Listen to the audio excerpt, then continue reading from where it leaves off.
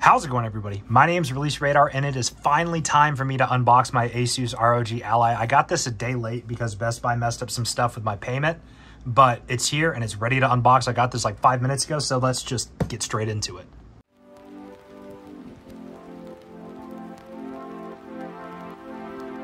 Before we get in the rest of the video, I want to let you guys know that I started a podcast with some friends called Joystick Junkies. Go ahead and check that out in the link in the description below. And then also subscribe to the channel, leave a like on this video, really helps. Let's get into it. All right, I already broke the tape seals, so we should be able to just lift this up. And this is my first time seeing it in person. Get this little information guide here of what all the controls do. That's pretty cool. I'm gonna set that to the side, put this down, and here it is. Just gonna try to grab it from the corner here. It's wrapped in plastic. It's a little warm, but that's because it's shipped in the Texas sun in the back of a UPS truck, so that's just kind of what happens. Okay, so that might have been the weirdest peel I've ever done in my life. It did not come off properly, so I'm not gonna show that to you guys, but it looks pretty good. So I'm gonna go ahead and get this thing powered on. It feels really nice in the hands. The buttons feel a little mushy. Joysticks feel great. They click in just fine. Triggers feel good, shoulders feel good, back paddle buttons feel good. So let's just go ahead and get this thing powered on. Really quickly, we also have in the box some extra stuff right here. This looks like it's just a little piece of cardboard to divide the box up. We have in this pouch right here, I would imagine this is probably documentation about the device. Yeah, so we have some documentation about the device. I'm gonna have to blur that out in post, but that's my documentation about my device. And then under this other compartment, we have the charger here. And so, yeah, I'm gonna keep this actually plugged in at this station real quick just to get some games installed. And I will see you guys when I get fully signed into Windows and get everything set up here on the Asus ROG Ally, which already has a little speck of dust on the screen. That's great. All right, I'm in my living room now. I know the process of getting everything installed on Windows is gonna take a long time, so I just wanted to chill on my couch while doing that. I'm actually watching Indiana Jones right now. There's my dog hanging out. But here is the first time boot up of the ROG Ally. Took about 30 seconds to boot up, give or take. But yeah, I'm excited about this. I'm gonna get a couple games installed. I'm also gonna take the micro SD card out of my Steam Deck, which is sitting right there, and put that in this thing instead, because I'm probably going to start using this a bit more than the deck, just because it's got a little bit more power to it.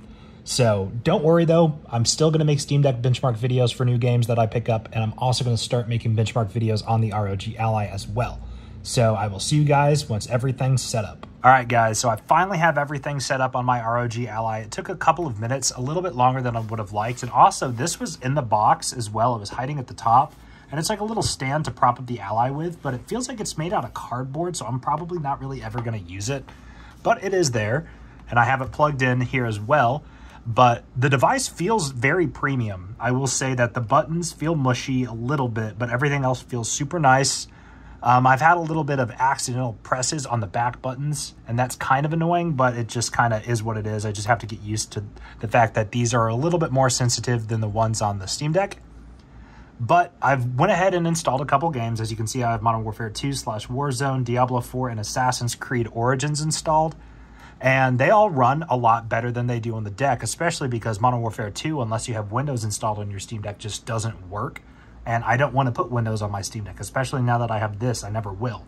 But the touchscreen interface on Windows is decent. It definitely needs some work, but I know Xbox or Microsoft announced the fact that they are working on a more in-depth touchscreen or handheld mode for Windows, so that'll be coming at some point in the future, and I'll definitely make a video about that when it arrives. But the overall user experience here on the ROG Ally is not bad. I really actually enjoy this thing. Now, holding it, it's not as comfortable as the Steam Deck. I do have fairly large hands, and it's a little small compared to the deck. It doesn't have as much grip to it, but you know, that just kind of is what it is. It feels better than the Switch, but not as good as the Steam Deck to hold.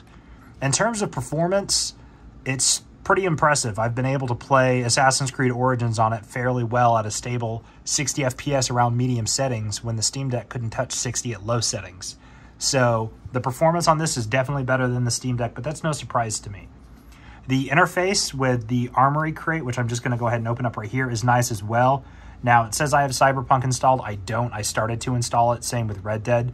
So it's not 100% up to date. I started to install those two games, but then I stopped the install and uninstalled them, and they're still showing up here on Armory Crate, even though they're not installed on Steam. So that's a little weird. But overall, this thing feels super freaking nice to use. And I think I just got a Discord notification, which came through on the Ally. So I think I have it set to Do Not Disturb. That should not have happened. I'm very confused. Oh, there's an update to the firmware tool. Okay, update. We're going to let that update. I'm going to blur my screen so you don't see the message that popped up. But overall, yeah, I'm pretty happy with this thing. So I'm going to update the firmware real quick, and then we're going to go ahead and hop into a game. I think I'm going to do Diablo 4 because I absolutely suck at aiming with a controller. So I don't want to embarrass myself on Modern Warfare 2 quite yet. So I will be doing a big benchmark video on this. I'm leaving. I'm going out of town in a couple of days, and I think I'm actually going to bring this with me when I do go out of town.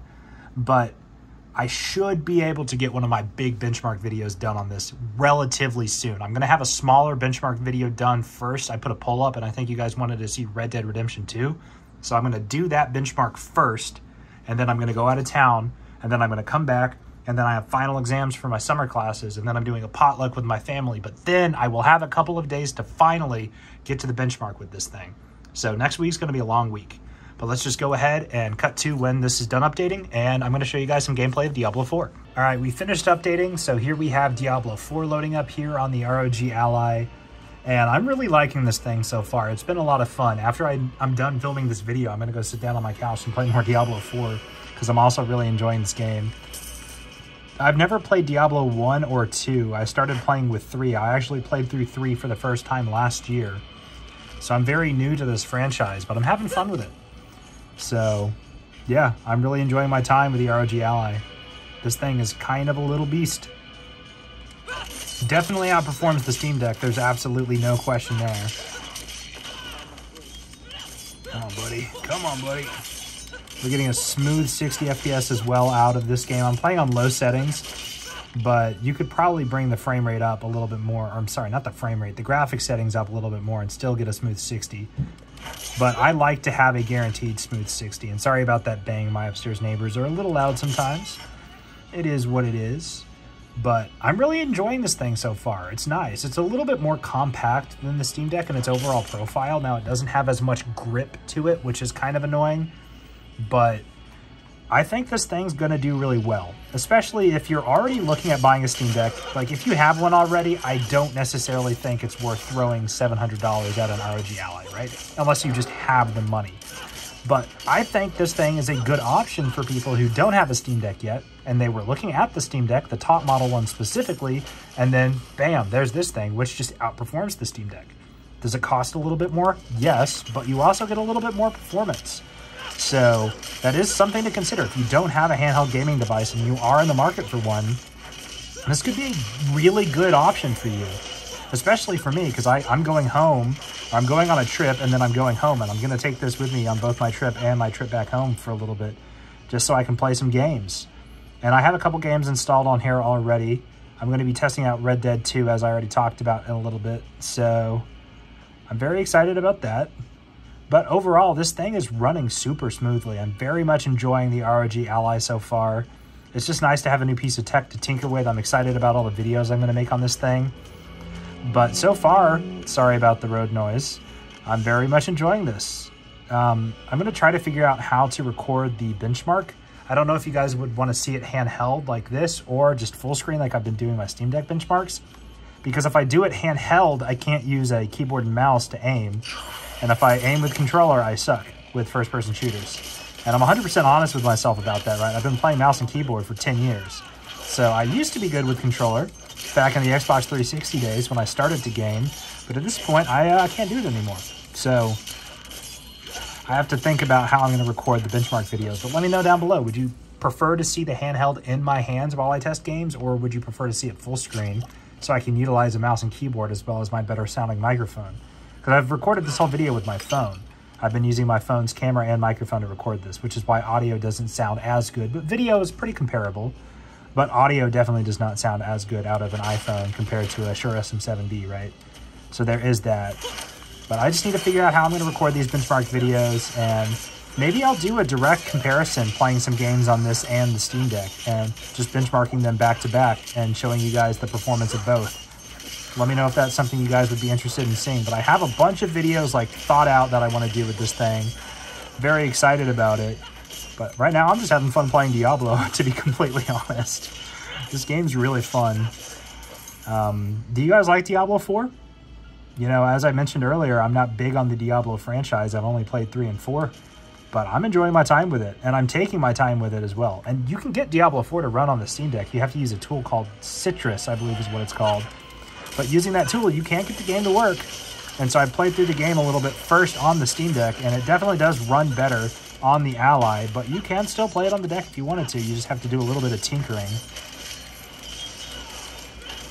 Which some people don't like to tinker, which, you know, I'm very aware of that. Some people just want to plug and play. But at the same time, if you just want to plug and play, you can use the deck and not even worry about games like Diablo. You can just play games that are on Steam. I'm going to die here. Okay, hold on, maybe not. I think I can come back from this.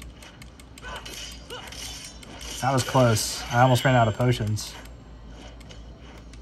Whew. All right, let's see what I got. Was this even worth the hassle? I got an axe for a class that I don't have equipped, so I can't even use it. Wow. All right, well, thank you guys so much for watching this little first impression video on the ROG Ally. So far, I'm pretty happy with this thing, and I can't wait to spend more time with it. I can't wait to get all the videos I have planned out for you guys as well. There's going to be a lot of things coming with this, as well as the Steam Deck. I do want to be clear, I'm not abandoning Steam Deck content just because I got an Ally. I'm going to be doing both. So let me know what games you want to see benchmarked first. The first thing I am going to do, as you guys already voted on, is Red Dead Redemption 2. And then throw some games at me in the comments. I'm going to be doing a 25-game benchmark with this thing as my first big video with it. So if that's something you guys want to see, let me know what games you want to see tested. And with all of that out of the way, thank you guys so much for watching my unboxing and first impressions of the ROG Ally. I really like this thing. And if you're looking at the top model Steam Deck, I might recommend looking at spending a little bit more and getting this instead. But with all that out of the way, again, thanks for watching. My name is Release Radar, and I'll catch you guys in the next video, whatever I make. Peace.